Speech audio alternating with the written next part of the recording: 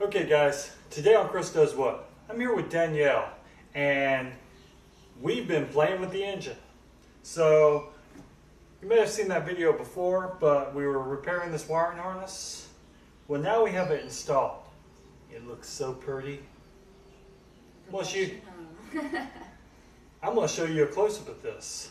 And if you want more information on how I did it, how the wires ran, I'm going to leave a diagram on chrisdoeswhat.com. See link below, and also how you plug the wires into things like the slave cylinder and stuff like that. So y'all guys stay tuned.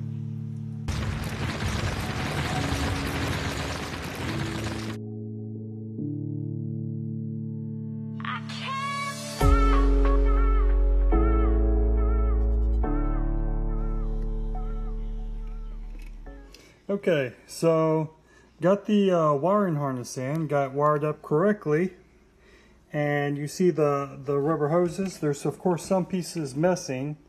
The distributor's not in. I filled that hole with a rag because I don't want critters getting in there. And then we wired across the top all the way to where the alternator is going to go. So the previous owner, I guess, doesn't like chokes, so they cut that one off. But that's the red and purple wire. And we next we're going to stab the distributor and do some, hopefully replace the water pump because that's gone.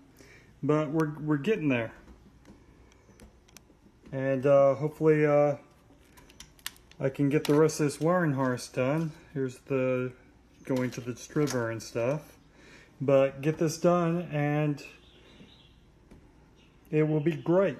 Okay guys, so that's what the wiring looks like. And of course, if you want more detail, you know, how I did it, how I ran the wires, things like that, see our blog, link down below. Also some great recipes from this young lady. Keeps me looking healthy. But they're not. They are healthy. They are healthy. But delicious. That's why I look so healthy. And but coming up, we're going to do things like stab the distributor. We're going to have to get new brackets because our lovely mechanic, he lost the brackets for the alternator, so we have to get them, put them on.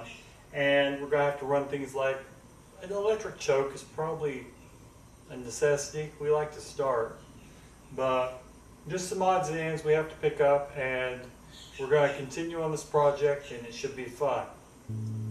So y'all guys take care.